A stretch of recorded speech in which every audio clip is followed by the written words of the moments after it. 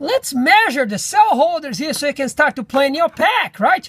So it's plastic and flex a little bit. It's a bit tricky to measure, okay? I'll measure a lot of cell holders here. So they're always between 20.1 and 20.2, okay? There is a machine tolerance here, okay? So let's always go like a 20.1, 20.2, okay? Right, so, well, this is same measurements on both sides. This is a perfect square. Right, so the dual cell holder here, let's just see this thing. Right, it's about 40.5, right? And then the triple cell holder here, a bit bigger. It's about 60.5, right? And every time you join cell holders, it's a bit thicker, right? So I'm gonna show you here. So this is a single wall here. So it's about 1.80 something, right?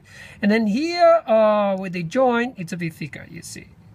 It's about 2.04, right? So, yeah, like it's minimal, but at least you get the measurements here, okay?